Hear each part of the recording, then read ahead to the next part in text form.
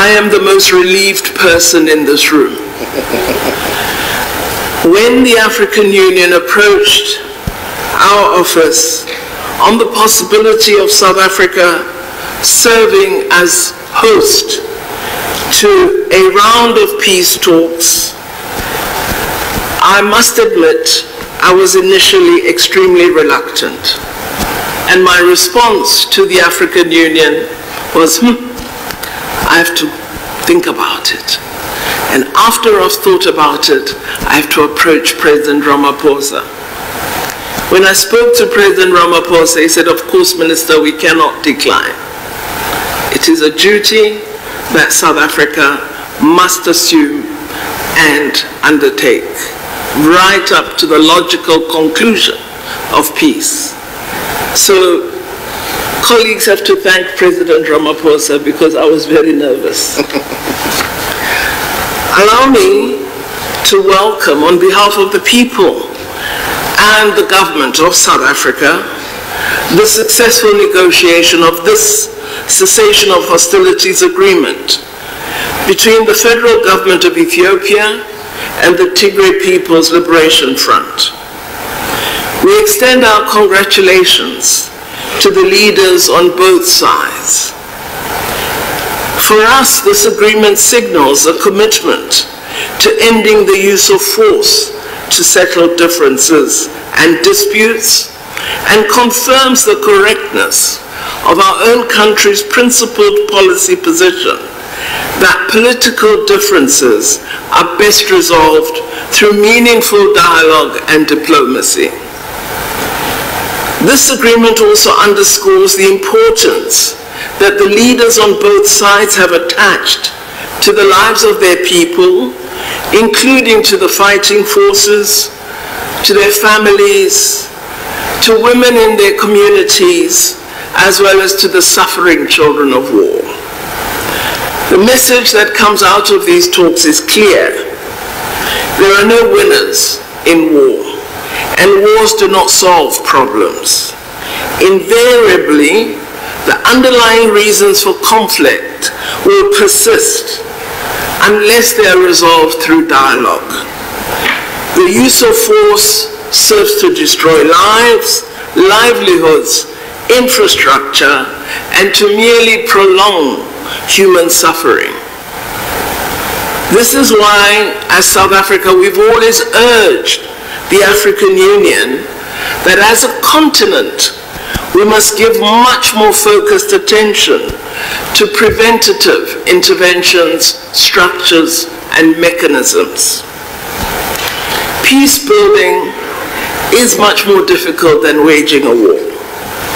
The real heroes are those who work toward building peace and sustaining it.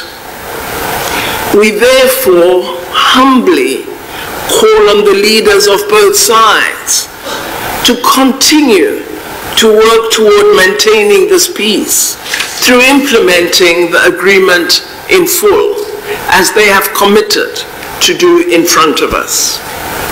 The engagement to build stability, to sustain peace, must continue in Ethiopia and lead to the securing of an enduring peace. We are honored as South Africa to have been the host for these talks, and we are keen to provide further support to the African Union, working closely with the facilitation team to ensure that peace is indeed maintained in our sister country, Ethiopia. It is absolutely imperative that we thank the facilitators and the observers for the hard work that has been undertaken. We thank His Excellency, President Olusegun Obasanjo, His Excellency, former President Uhuru Kenyatta, and Her Excellency, former Deputy President Phumzile Mlambo Ngcuka. We also thank colleagues of the African Union Commission and all the observers, as well as the resource personnel who have helped steer the talks. It is our hope as the people and government of South Africa that we are very soon going to be enjoying a celebration with the people of Ethiopia and indeed with all the people of Africa, because this agreement offers the hope that it is possible that as Africans we can silence the guns throughout the continent. Our President Ramaphosa, has directed me to congratulate all of you and to confirm his government and our country's readiness to continue playing any positive role that you may wish us to play. We are heartily encouraged by this example, and we are indeed really privileged and honored that this first sign that our path, our walk to silencing the guns is probably a successful one.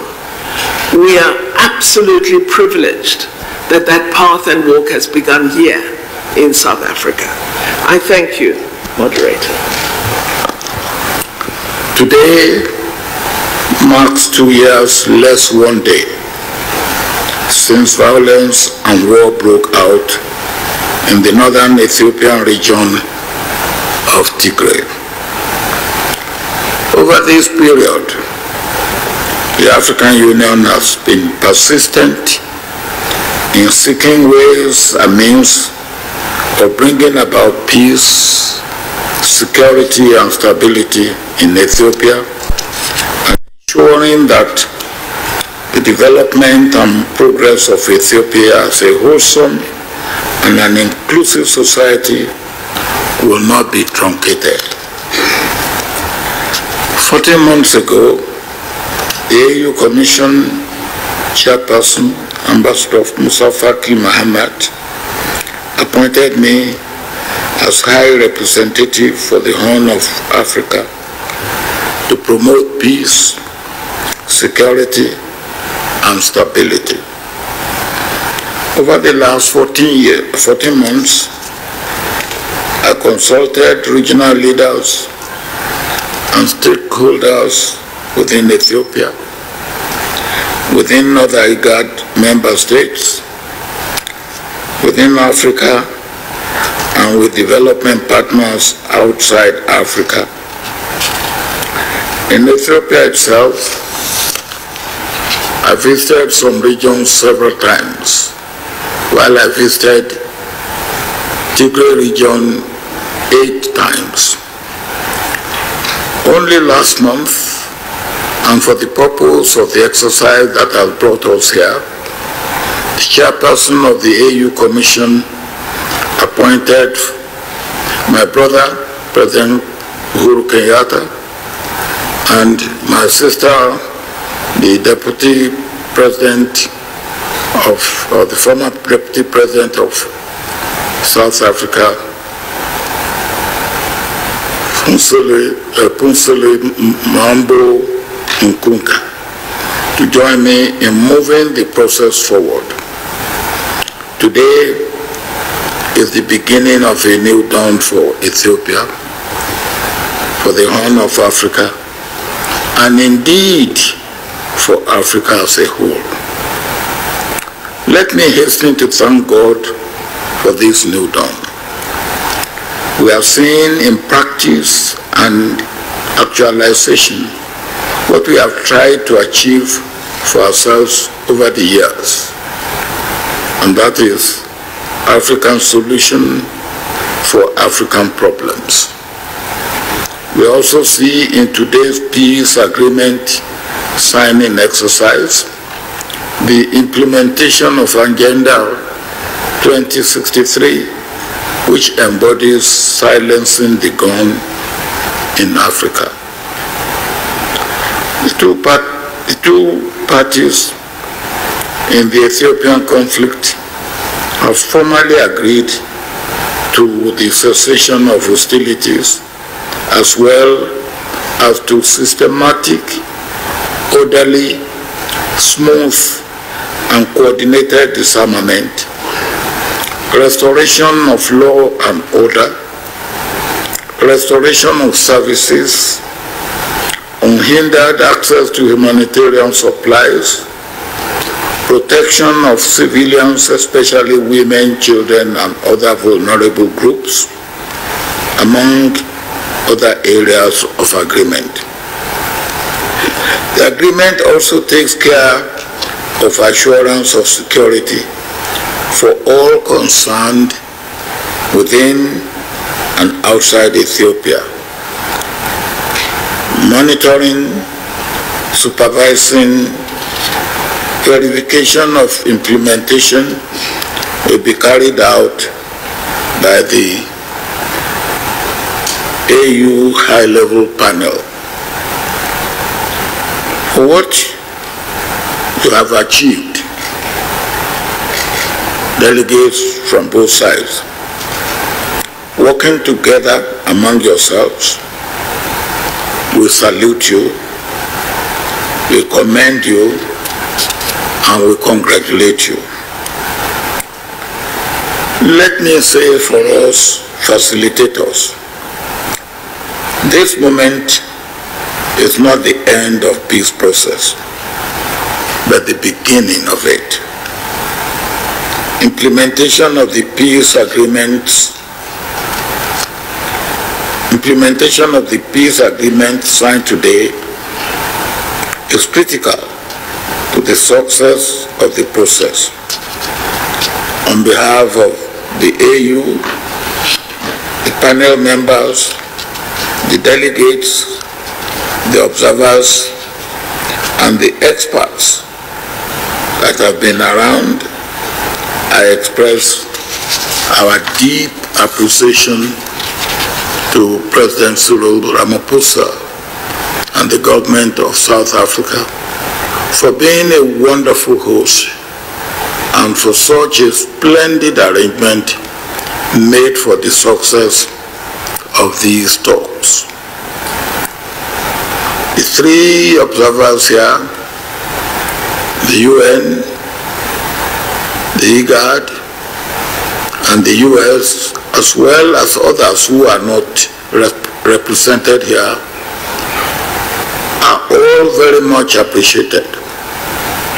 In this regard, we particularly thank the Africa Development Bank and the European Union for their financial support and the United Nations for their logistical support over the last 14 months. I must not forget to thank the staff of the Africa Union Commission, particularly those in the Department of Political Affairs, Peace and Security, led by Commissioner Ambassador Bankole Adeoye, with the invaluable support of Director Sergio Ba for their commitment and dedication to duty. Let me emphasize that the eyes of the world will now shift from the talks to the implementation. The leaders of both sides have supported the delegates to achieve what has been achieved. Finally, let me once again congratulate all the delegates. Well done. You have made all Ethiopians at home and abroad winners in this agreement. Please positively move on, move up, and move forward, leaving the past behind. Ethiopia is a great nation and shall continue to be a great nation and pride to all Africans. My brothers, I thank you and God bless you all. Your Excellencies, dear friends, on behalf of the participants from the Ethiopian government in these peace talks, I would like to express our heartfelt gratitude to the African high-level panel led by His Excellency former President Olusegun Obasanjo, the AU High Representative for the Horn of Africa, His Excellency former President of Kenya, Excellency Uhuru Kenyatta, and Her Excellency former Deputy President of South Africa, Dr. Fumzile, President of South Africa and AU member panel of the WISE. We have benefited from your immense leadership, experience and wisdom over the course of these talks and in helping us get to South Africa.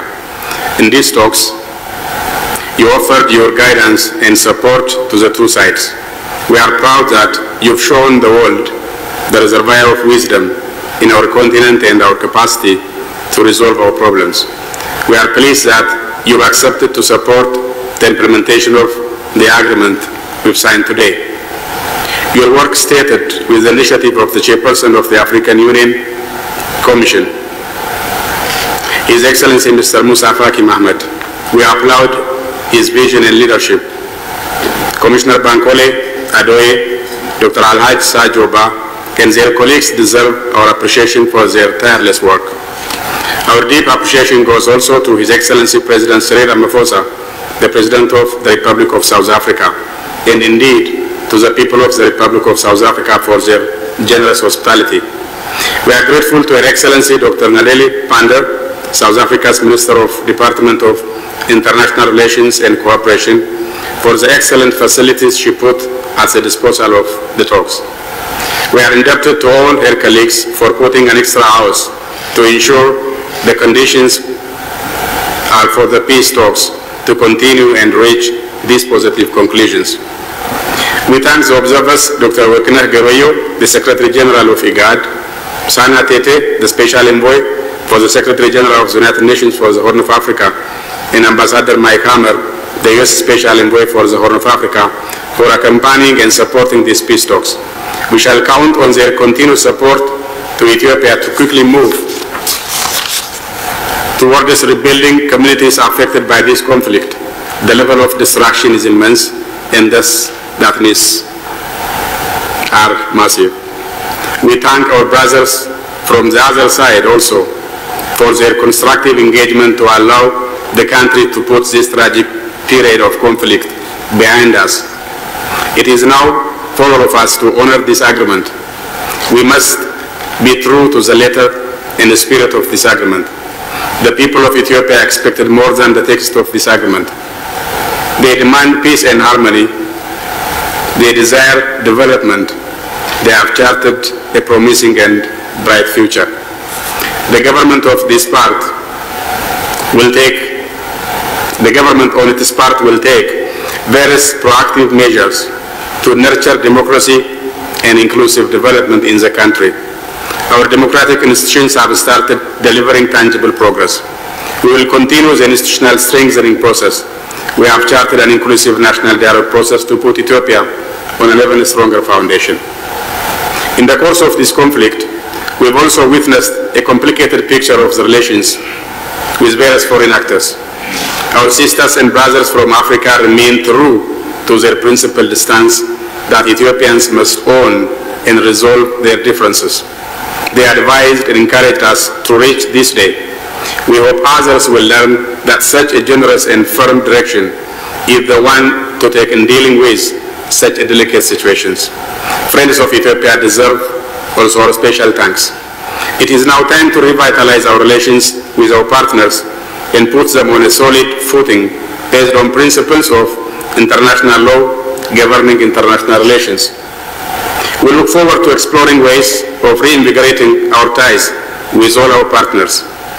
We thank you all for your patience and support of Ethiopia, and I invite you to visit us and admire the wonders of our country while we keep on joining hands for our future betterment and enjoy also our hospitality of our people. I thank you very much. I would like to thank the AU and the AU high-level panel for having conducted a successful negotiation the last 10 days. Obviously, the last 10 days were not a particularly exciting experience in the sense that there was so much haggling over what would otherwise be considered trivial issues. But ultimately, the fact that we have reached a point where we have now signed an agreement speaks volumes about the readiness on the part of the two sides to lay the past behind them and to chart a new path of peace development. Making peace obviously has proved more difficult and more intractable and elusive than presiding over the killing and destruction, the killing of women and children and destruction of property. The war in our part of the country, the last 2 years, has claimed the lives of hundreds of thousands of people and has turned Ethiopia, once in the cusp of great economic progress, into a bad parody of itself and caused tremendous suffering to the people of Tigray. Our people have been killed not only through bullets but also for lack of food and medicine. Our children do not go to schools. Our hospitals are not functional because of the war. We have always felt this war was imposed on us, and we have always been ready to do everything in our power to stop this war. Now that we are here to sign an agreement to at least explore the opportunity to see if we can make peace, and it is still within reach, it will come as a relief not only to the people of Tigray but also to the entire Ethiopian population. And I hope, it's my hope and expectation that the two parties will continue to honor their commitment and redouble their efforts to make sure that the agreement they have signed is implemented and in a manner that satisfies the interest of our people. As you know, the humanitarian crisis has been particularly dire, and the fighting in the last 70 days has claimed over more lives. As we speak, as we are here ready to sign an agreement, thousands of combatants from both sides as well as civilians are losing their lives. So it is incumbent upon us not only to sign this agreement but also to make sure that it's immediately implemented, and the follow-up activities that are required to make sure such an agreement is implemented to the fullest extent possible are carried through in earnest. And on our part, we are ready to do everything in our capacity to expedite the implementation of this agreement, and it's our hope and expectation that our brothers from Addis Ababa will do the same. Obviously, like I said, we cannot solve our problems when there is too much testosterone in the room. Obviously, some of you have been complaining that the delegates from both sides have little in the way of feminine presence, and people advise us that probably the presence of women would have made a difference as far as making peace is concerned. So when there is too much testosterone and when there is too much willingness on the part of the two sides to fight till the hell freezes over, it is the children and women who find themselves at the receiving end of the suffering. And unfortunately, it's unfortunate for myself and my comrades here who have once served in the same government. It took traveling all the way to South Africa. I'm not complaining that I traveled to South Africa. I have always loved being in South Africa, but it is quite tragic. It took a haggling of several months for us to come together and explore an opportunity for peace. Now that Chief Obasanjo, President Kenyatta, and Deputy President Fuzile have done their job well enough simply means we have a new beginning and we have to build on that new beginning. For us, our children who have been away from schools need to go back to schools or to whatever is left of our schools, because the destruction is quite immense, as everyone has pointed out. And the destruction in Tigray has been even more particularly immense. Our children have to go to schools, they have to have medicine, the humanitarian crisis needs to be addressed, and this requires not just a pause in peace, a peace pause, but a serious effort on the part of the two sides and the international community, more particularly the AU panel and the AU Commission, the AU as an institution, to do everything within their power to make sure that this agreement holds. As far as both parts are concerned, we have made painful concessions because addressing the pains of our people is far more important than the kinds of concessions we have made. Yes, we have made concessions because we have to build trust, and we have to make sure that every one of us builds on that trust. But like President Obasanjo clearly pointed out, to sign an agreement is one thing, but to implement it is entirely different. And our focus should be on implementing it, not because we are weary of fighting, but rather because our people deserve every ounce of it. It's our hope and expectation that both sides will remain faithful to the commitments they have entered. And it's also our hope and expectation that the verification and monitoring mechanism we are going to put in place will be an ironclad one, and the international community needs to throw its weight behind such a process so that we can avoid a relapse into the kind of traditional proclivity to resolve differences by shooting at each other. So I hope our effort to silence the guns would be followed through in earnest, and our people deserve all the peace in the world, and we need to rebuild communities which have already been shattered as a result of such a bloody war that has continued for the last 2 years and still continues. I know there are spoilers from nearby, from inside our ranks, from the neighborhood, and we also know they would not stop at nothing to sabotage our peacemaking efforts, and it is only through our collective resolve that we can hold these spoilers in check, whether they are